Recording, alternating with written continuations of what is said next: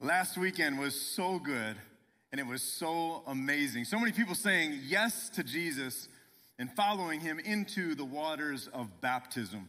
Hey, you ever wonder, or you ever notice rather, how like a big event or a major milestone, or even just a special goodbye, you ever notice how it brings out some pretty powerful emotions?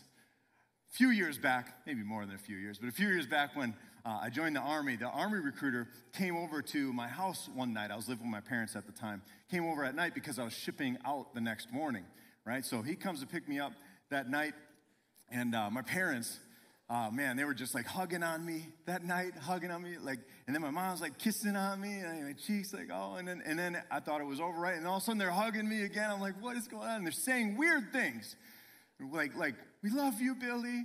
We're going to miss you. We're going to write you letters. And I'm like, oh, my goodness, like all of that. And then the Army recruiter says, all right, come on now, son. And my dad's like, who you calling son? And then they start, no, just that last part was, that did not happen, but everything else did, okay? Listen, but it's just, it wasn't normal. None of this was normal, right? My parents were acting in a weird way. Now, why would they do that? It's a really simple answer, because they loved me. And it wasn't like they loved me then and they didn't love me before. It wasn't like they loved me for the first time or even in a new way. In fact, they had loved me my entire life. But because of the timing and because of the significance of the situation, it was then and only then that I got to experience the full extent or the fullness of their love. As Christ followers, it's really important that we learn to love more and more. As Christ followers, it's really important that we learn to love more and more like Jesus. Because Jesus is not only our Savior, he's also our example of love. So this weekend, what we're going to do is we're going to see a picture of the real Last Supper, a little bit different than what you might have seen on TV a few weeks back, okay? But we're going to look into the room, and we're going to look into also God's heart, which is going to be really neat, as Jesus stoops down to wash some feet. Now, our time together, no doubt, it's going to be memorable, but my hope and my prayer for each one of us across all of Fox River is that it would also be moving, right? And it would be motivational, and it would be meaningful, just like last weekend was. Did you know, like, over 20-some people signed up for baptisms on that day last weekend? It was so amazing. I hope when God does a stirring of our hearts and a stirring in our spirits in the same way, that we would choose to follow his example after our time together here right now. That hearts could be changed at the North Campus. I mean, they're already being changed, but that God would do a mighty work, that they would continue to be changed at the North Campus. That marriages and families and relationships, that they would be made better over at Muskego. And that souls, both young and old, that souls would be saved here at the South Campus, and honestly all across Fox River, right? And I just specifically for our online family, like that, because God is offering this, right? That you would enter into, maybe for the first time ever, just more of the fullness of the grace of God that he has for you today. Lord, have your way with us here at Fox River, those you love. Let's pray. Father, we thank you for today. It's a gift, and we say thank you. Thank you for all of our Fox River family members. God, thank you for our first-time guests. God, thank you for everyone who kind of falls somewhere in between. Father, you've been good to us, and I know you have something special for each one of us today. Father, help us to hear from you. Help us to understand what you're trying to tell us. God, in these precious minutes you have for us to share together right now, God, I pray that we would see you and feel you and experience your love, God, that somehow, some way, by the power of your Holy Spirit, by the grace afforded us from the cross 2,000 years ago, God, that we would choose to respond by following your example. God, in this prayer and above this prayer, we pray this most of all, that you, Lord Jesus, your name would be glorified in our hearts and in our lives. We pray this in Jesus' name. Amen. All right. Hey, let's turn to John chapter 13. John chapter 13. And as you turn to John chapter 13 in your Bibles, like I have already, or your digital device of choice, as we get into John chapter 13, let's set the table. All right, here we go. Here's what's taking place. John 13, it's a Thursday night. And not just any Thursday night. This is the Thursday night right before Good Friday, where Jesus Christ goes to the cross and is crucified.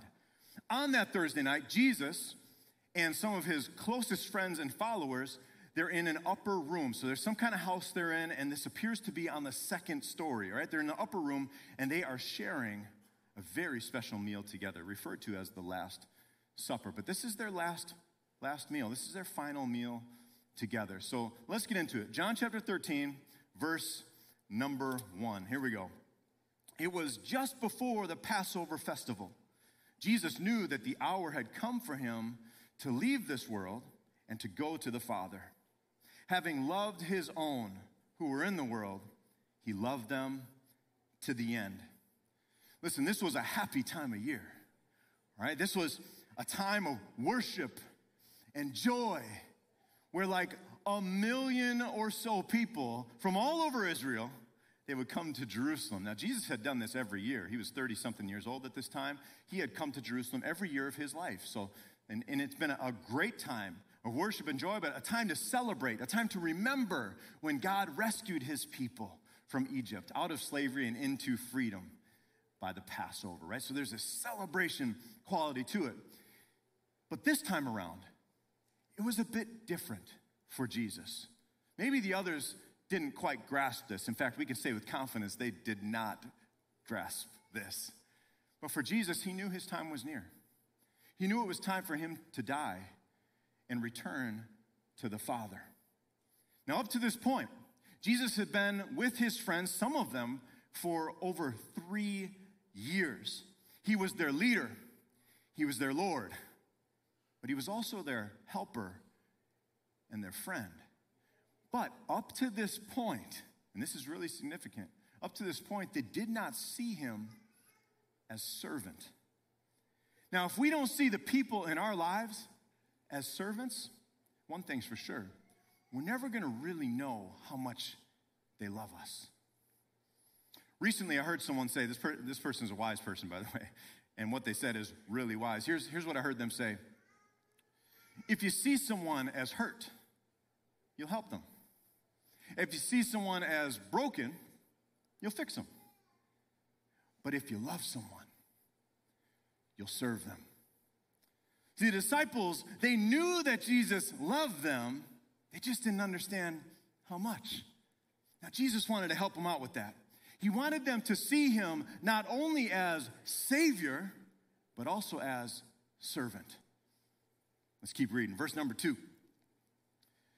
The evening meal, right? So they're eating this Passover meal together. The lamb, the bitter herbs, they're eating this meal together. The evening meal was in progress. And the devil had already prompted Judas, the son of Simon Iscariot, to betray Jesus. So the wheels are in motion already. Jesus knew that the Father had put all things under his power and that he had come from God and Jesus was returning to God. So Jesus got up from the meal. He took off his outer clothing and he wrapped a towel around his waist. Then he took some water and he poured it into a basin. And he knelt down and he began to wash the disciples' feet. And then he dried their feet with a clean towel. This was amazing. And this was not normal at all. Not normal at all. Normally, right, here's what was normal, is the lowest ranking person in the room, they would wash the feet of the others. Now, normally that was a slave, and not just any slave, it would be a non-Jewish slave. But normally that lowest person would do what Jesus was doing. Not the highest. Jesus is the highest, right? This is totally not normal. Yet the King of creation, the one who made the heavens and the earth and the seas and all that is in them. And then he did that all in 6 days. And on the seventh day, God rested. He's the one who gets up from the meal and begins to work. You see, God himself, God made flesh, the one who dwells or tabernacles among us, he's the one that gets down and begins to get to work, dirtying his towel with the grit and with the grime of men. Like a slave, he knew it was time to take up the towel. Can we say it together? Take up the towel. One more time. Take up the towel. Now, one thing we got to understand is this is no ordinary towel. This is the towel of love. Can we say that? Towel of love. You got to say that. Love. Okay, towel of love. There we go. This is the towel of love. Okay, good. We got it. This is the towel of love. And that's why he was doing it. Okay? Because Jesus loved them. And when you love someone, here's what you do. You serve them. See, Jesus was proving his love. Jesus proves his love by serving. We have so many people in our lives that serve us and love us, don't we? And we can go a ways back too. I mean, perhaps you're like me.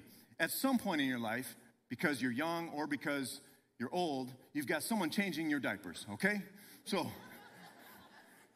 right, you got somebody who at some point in your life has made sure that you had food on the table, clothes on your back, a roof over your head, right? They loved you and they served you in those ways.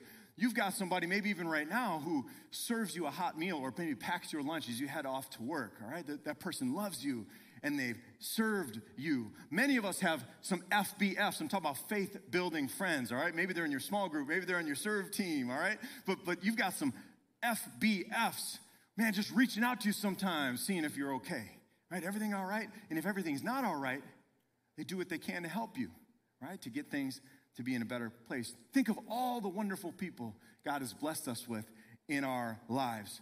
None of them have to serve us, but they choose to. Why? Because they love us. And because they love us, they take up the towel of love. There we go. Man, they're so good. God is so good to us in that.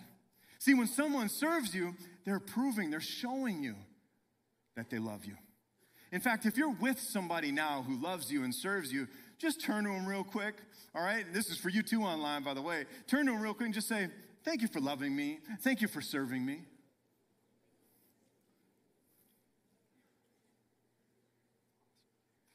I got nobody. Oh, man, you guys are awesome. I did not plan that. That was cool. I love you guys, too. Thank you for serving me. Thank you for loving me and serving me. All right, let's get back into it. Verse number 6, okay? Here we go. Verse number 6. So Jesus is washing the feet of everybody. And then he gets to Simon Peter. Watch this. Verse 6. He came to Simon Peter, who said to him, Lord, are you going to wash my feet?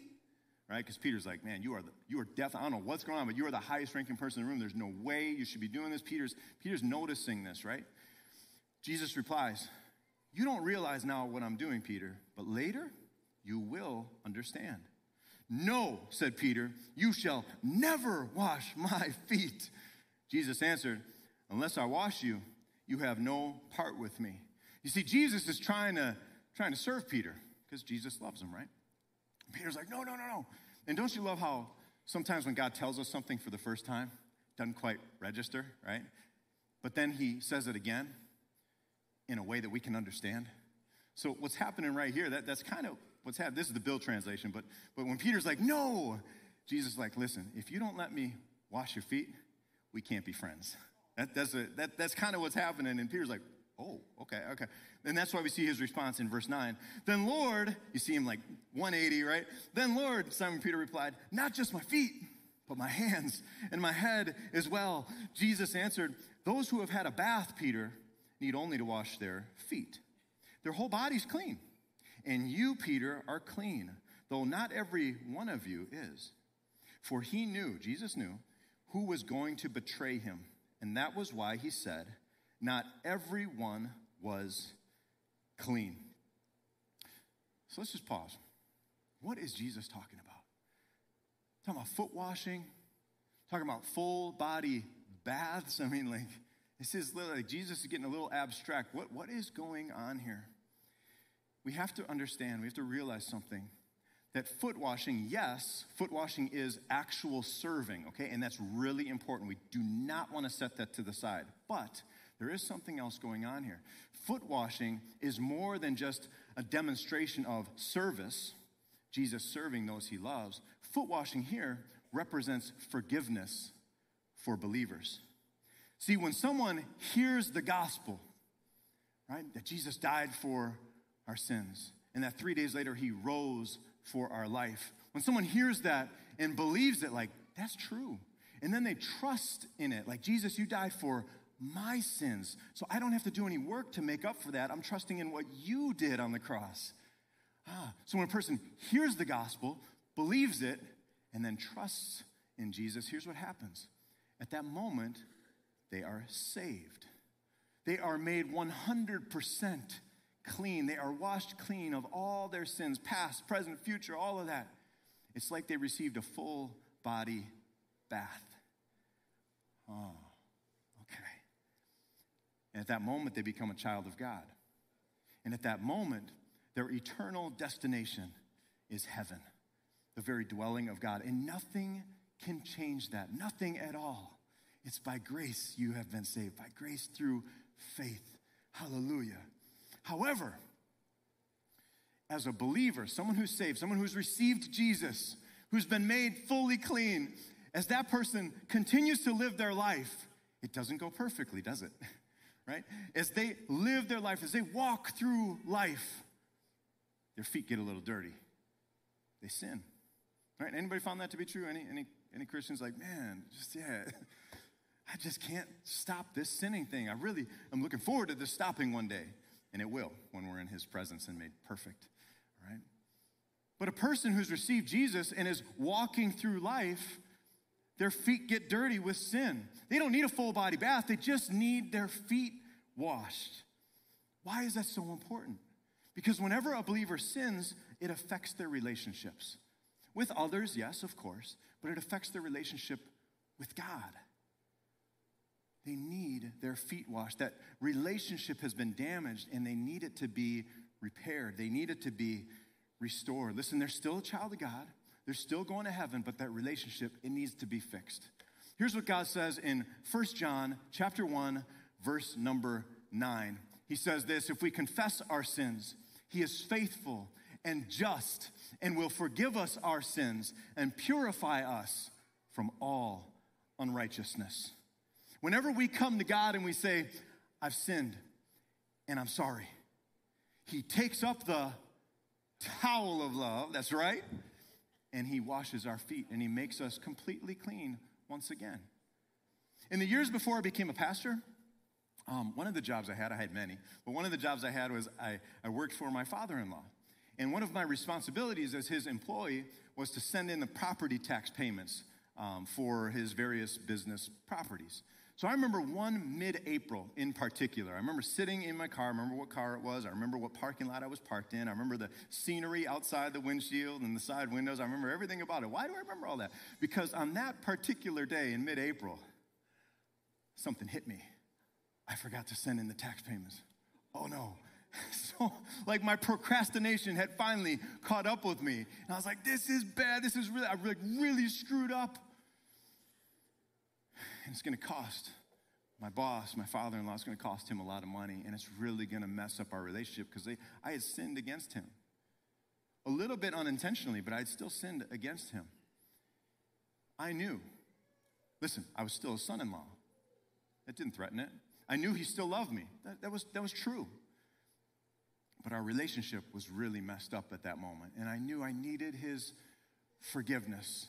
And when I asked him for forgiveness, thank God, hallelujah, he forgave me, and our relationship was restored. Is there anyone that you've sinned against recently? Is there anyone that you've hurt recently that you need forgiveness from? Just think about that, okay? Is there anyone that has hurt you, that's sinned against you, that you have the opportunity right now as the Holy Spirit leads you to follow Jesus' example? Is there anybody that you could extend forgiveness to? Is there anybody that you could wash their feet with the towel of love? When my father-in-law forgave me, it was amazing. and he was showing me that he loved me. Whenever God forgives one of his children, he is proving to them that he loves them. And Jesus is no different. Jesus proves his love by forgiving.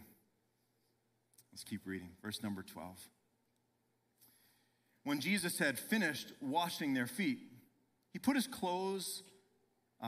his clothes and returned to his place. And he said to everybody, "Do you understand what I have done for you?" He asked them. "You call me teacher and Lord, and rightly so, for that's what I am. But now that I, your Lord and teacher, have washed your feet, you also should wash one another's feet." Let's say these next words together. "I have set you an example that you should do as I have done for you. Very truly, I tell you, no servant is greater than his master, nor is a messenger greater than the one who sent him. Now that you know these things," let's say this, ready? "You will be blessed if you do them." So Jesus, in these last verses we just read together, he's explaining what just happened. He's like, now you know a little bit more of how much I love you. As your teacher, I just showed you an example. But as your Lord, I am leading you to love. Follow me. Remind each other of how much I love you. All right, show one another, show the world even what the love of Jesus Christ is like, because they don't know. They don't know. Lower yourself and elevate the needs of those around you. Take up the towel of love. That's right. That's good teamwork. I'm loving it. And serve the people in your lives like Christ has served you. Lay down your pride. It's time to let go of your grudges and extend forgiveness within the church and extend forgiveness within your home. Forgive the people in your lives like Christ has forgiven you. It's powerful. And Jesus says, when you follow me and when you follow my example, like when you choose to love, whether you serve him or forgive him, when you choose to love, you will be blessed. Now, the word blessed actually means happy. So you could think of it like this. You will be happy. When you follow Jesus and his example, you choose to love, you will be happy. You will be blessed. I mean, think about it. Whenever you serve, it feels good. It feels good to help someone. It feels good to contribute to their success. Now, some people get real jazzed about it. Some people just mildly, like, okay, yeah, okay. But like, it feels good to help somebody. It feels good to be appreciated. Doesn't happen all the time, but when it does, it's like, it feels good to hear the words, thank you. And it feels really good, this is even more rare, by the way, but it feels really good when, as you follow Jesus' example, the people pick up on that and they follow your example and they serve you back. I'll scratch your back. You want to scratch mine? It's like, yeah, I'll take it. Okay. So it's good. It feels really, really good. And not to mention, keep this in mind. This is theologically just huge, okay? Keep in mind, we were literally made and saved and gifted by the Holy Spirit to serve one another. And it feels really good, if that's on our radar, it feels really good to walk in the ways that God created us. Like to do what we were made to do. Knowing that we're making a difference, but also knowing that we're literally putting a smile on Jesus' face. Kind of makes me happy just thinking about it. I don't know about you. But here's where it gets really exciting, okay? Really, really exciting. So we just talked about loving people and the application was serving. Let's get back into loving people with the application of forgiving. Because whenever you choose to forgive people, yes, they're going to see you. They're going to notice that you forgave them. But here's the beauty. Here's the nugget. They're going to see Jesus.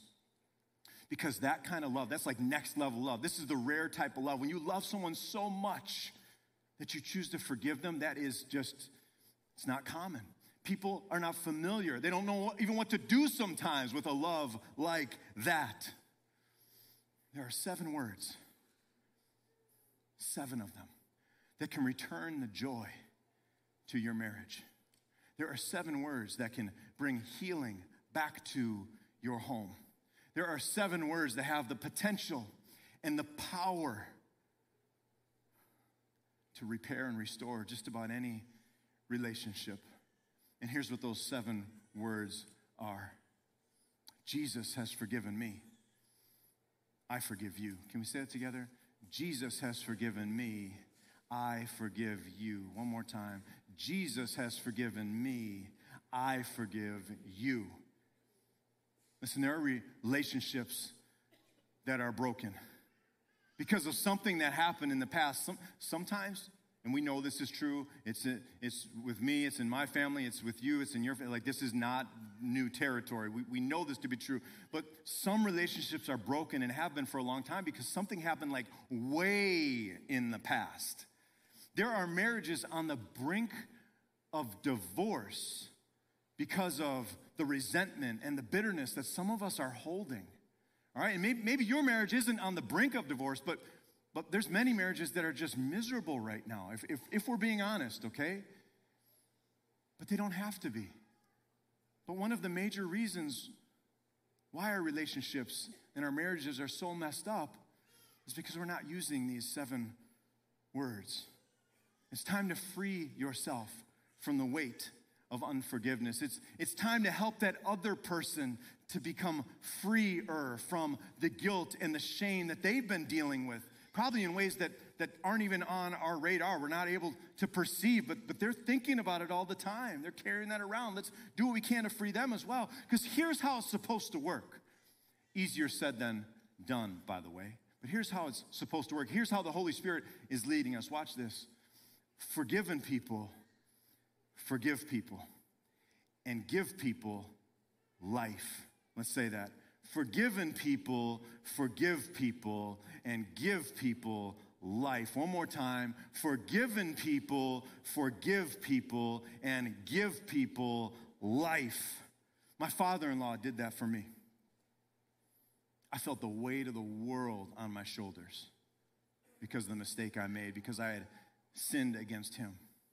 And when he forgave me, he breathed new life into my spirit. He refreshed my soul. He reinvigorated my faith. It was so needed and so wonderful. May others see Jesus when we love them and when we serve them and when we forgive them. May others come closer to God with wherever they're at as we follow Jesus' example.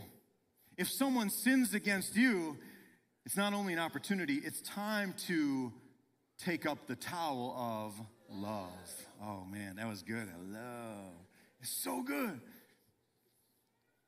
Loving, serving, forgiving. Very powerful things. Following Jesus makes a big difference. It makes a big difference in our hearts as we become more and more like Jesus. It makes a big difference in our homes as our friends and family members, that they actually see what the love of Jesus is like, that they can like experience the gospel in a tangible way. Following Jesus and his example makes a really big difference in our church as well. That everybody who comes in, whether they're a member of our Fox River family or not quite yet, that they would see Jesus' love and be able to say, man, I experienced him this weekend at Fox River. And whenever we do that, blessing is on the way. Happiness is on the way. One of the ways we can make a huge difference in our church is through serving. Now, many of us are serving already. Many of us are not. I want to encourage you. This is one way that you could follow Jesus' example in a really practical way. Scan that QR code, scroll down just a little bit, and hit that serve button. Check out the different teams that you could join or be a part of. Ask yourself this question, where could I serve once or twice a month to show the love of Jesus in that way and make a difference in people's lives? Maybe it's part of the kids or the students' teams, all right? And they're like, they got this awesome goal, and I think it's totally attainable, right? To have 100 people sign up and join that team. Wow, what a difference that would make in the next generation. What a difference that would make as parents drop off their kids in a place that's just vibrant and full of energy and full of the love of Jesus. If you choose to do that, Listen, you don't have to listen to me. Jesus said it. You will be blessed. Because loving and serving and forgiving, that's what a heart for people and a message of Jesus looks like. Let's go. Let's pray. Father, we thank you for our time together. We thank you for loving and serving and forgiving us. We thank you for setting an example for us that we could and that we would choose to follow you. Give us a recognition, God. Give us an appreciation for all that you've done, for how much you love us. Give us a determination, God. Help us to be dedicated as we choose to follow your example and stop at nothing to do that. God, help us to be Christ-like in our homes. Help us to be Christ-like in our neighborhoods. Help us to show the love of Jesus even here at church at Fox River. As I'm praying here, and even just honestly for the last couple minutes, just keep thinking about that line that we said of how forgiven people forgive people and give people life. And I just keep thinking about how, like, maybe some of us, we don't know what that's like because we haven't been forgiven yet. Maybe some of us have been thinking about the gospel. Maybe some of us even believe the gospel. We never actually reached out and trusted in Jesus and received him. I think it's really important. I think God would lead us to do exactly this, to give everyone an opportunity to receive him. So that's what we're going to do now. If you're ready to receive Jesus, we've been talking all about how good he is. If you want to step into more of his goodness and his grace and receive Jesus this weekend, let's pray this prayer together now. I'm sorry, Lord, for sinning against you. I need your forgiveness and I need your grace. I believe, Lord, that you died on the cross for my sins. I believe, Lord, that 3 days later you rose for my life.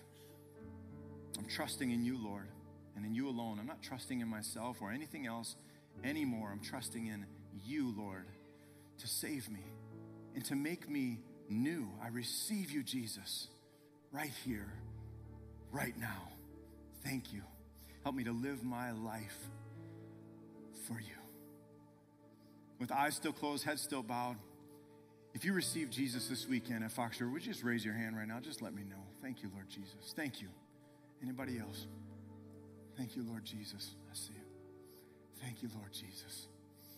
Be glorified, Lord, this week, not only in these minutes, but in this week as we choose to follow your example, God, and take up the towel of love. God, as we love and as we serve and as we forgive others as we go. Be glorified, Lord Jesus, we pray. Amen.